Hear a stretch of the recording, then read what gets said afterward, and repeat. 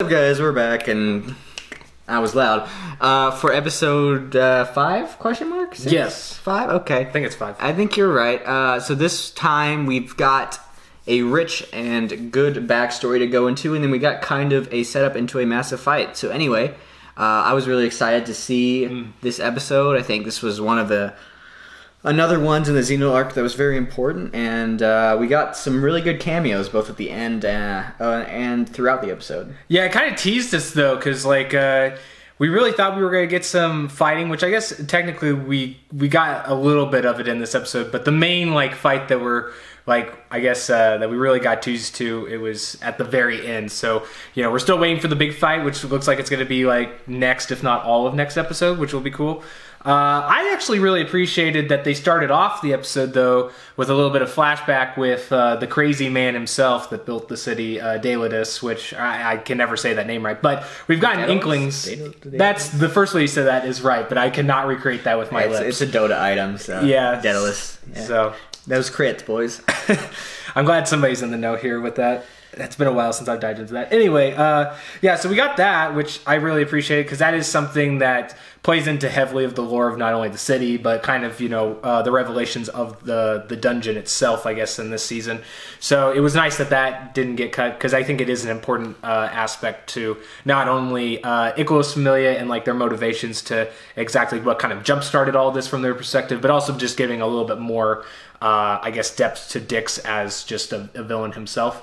I guess most of it takes place inside of the ruins of the dungeon city, Rivira. I don't know. In the book, it's spelled with an R. In the show, it's spelled with an L. I'll take the L on which one it actually is. But we have I think a bunch of good little moments. There's a really good dialogue scene between Bell and Leto, with Leto kind of telling him not to get involved. Which I think, just speaks to the bro status of Leto building in here, as we've talked about before. But then, having Bell react into hero mode pretty easily. But there's a really nice scene with Liu that's going to connect later in the next arc, too, that I really like that they showcase there, too. Yeah, so it kind of breaks down from the novel audience or the anime onlys.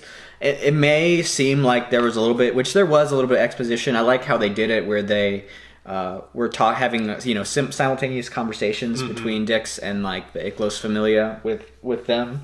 So that was kind of a cool way to convey that both sides are now figuring out what's happening and they have to deal with it. So I really liked that, and I think it's important again for the rest of the show and for the rest of this season to know those parts. Overall, I really liked the episode. I think we got to see Bell being more of a hero in this one, which is always good, and I think they really captured the essence of what the source material is in regards to the book, especially this part where there weren't really any missing elements, and I felt like even anime-only watchers will understand perfectly what Bell's motivation is at this time, and then what's going to happen in the future. So. Yeah, the other thing I really appreciated that they did with this episode is they didn't cut out the little bit that we see with the rest of Hestia Familia and what they're doing on the surface. There's some information that was that they found out that is, I think 2 episodes ago, I brought it up. I don't know if that was when you were gone or if we talked about it last episode, but that is the connective tissue to season 2, because I think it was in episode 4, they did the obviously the reveal that we know now, connecting to the monstrophilia, that being connecting to material in season 1. But then this one we get the connection back to Xneos, which was the information that he revealed to Lily during her time being captured by her own familia. So I like that callback there, because it is something that's going to be important information to the back half of this season. So I'm glad that that was kept in there too, because there's been a lot of moments where Bell's having to act on his own or kind of question his own things. So it's nice to see, them giving some time to the other characters as well, since this is mostly developing Bell's hero persona, and if I'm able to word it in such a way.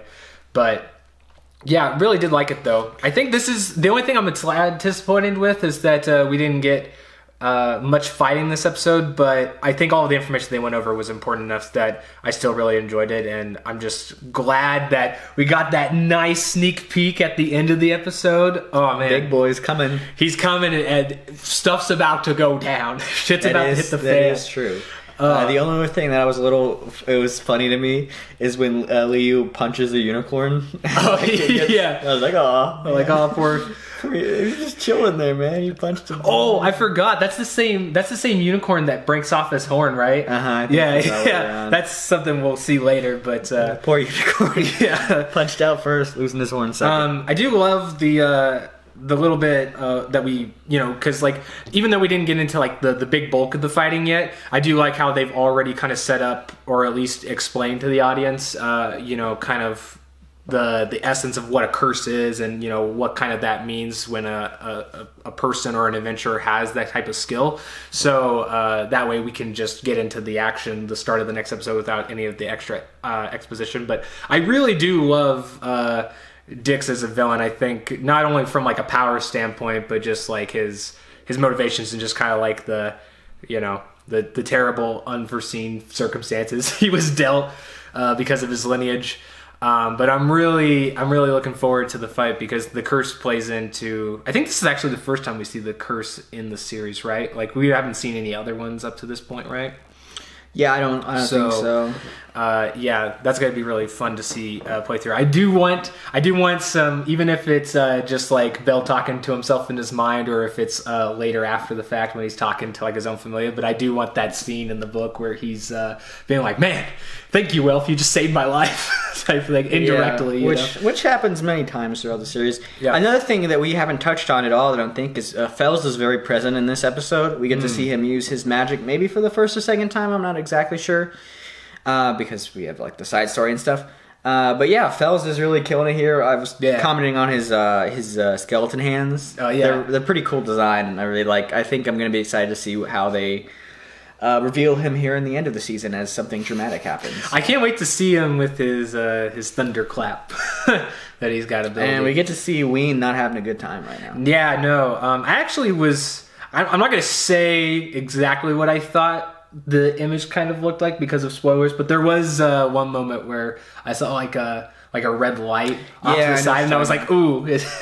Yeah, I don't think so because no, not yet. Because things happen. I think that was kind of like a subtle way of foreshadowing. Yeah, for sure. But that's something that we just because of the way they're pacing it,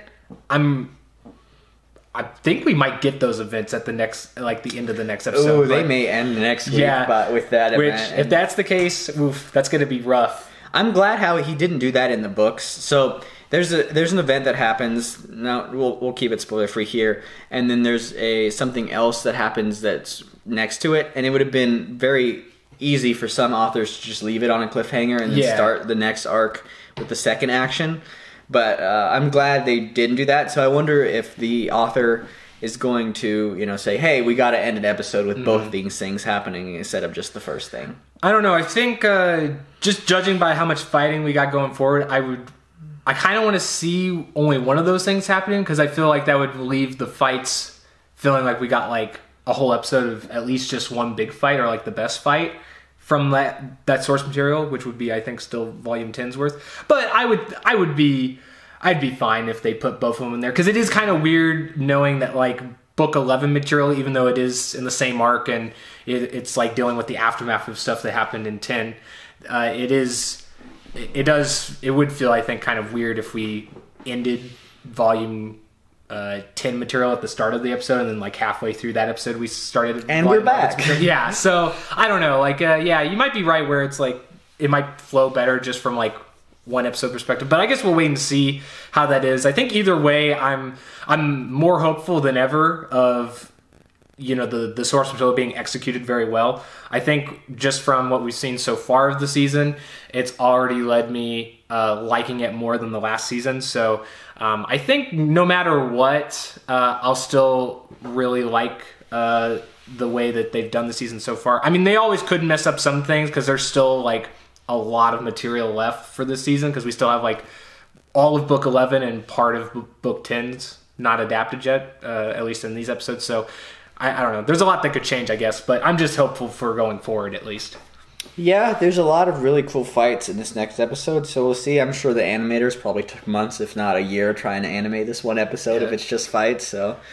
That hands down is going to be the best part of the next episode, is seeing our boy come in here. You saw his axe, boy. Let's go. Yeah, and I also hope they don't cut out the little scene of Otter and Freya for the events going on there. But yeah, there's going to be some explosive stuff happening.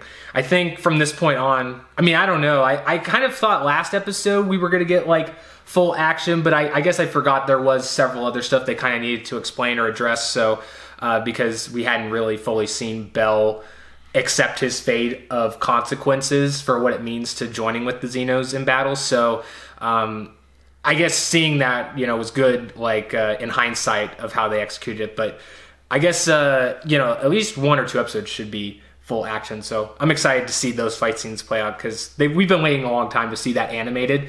And it's just like talking about, the new book being delayed, which sad news there. But I'm glad that at least we got the little bit of solace of the show still continuing. So it helps. A little bit. I'm still a little crying. I'm a little weepy, so. But yeah, stay tuned for next week. It's going to be a great episode. This week was a good one, too, so enjoy it while it lasts, because this season will end soon. Yep. And then we'll get another drought similar to Overlord readers. Anyway. Yeah, before you know it. Before you know it.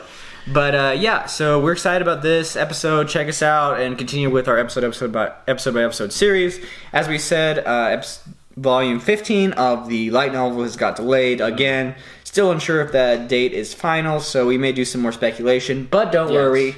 We do have a Freya video up or coming up here pretty quickly. Yes. And, that was a doozy. So we may have some discussion videos on our way as well. Several, in fact. So do check those out. I guess until next time, guys, we'll see you for the next episode. As I reach for the camera. Later, addicts. Bye.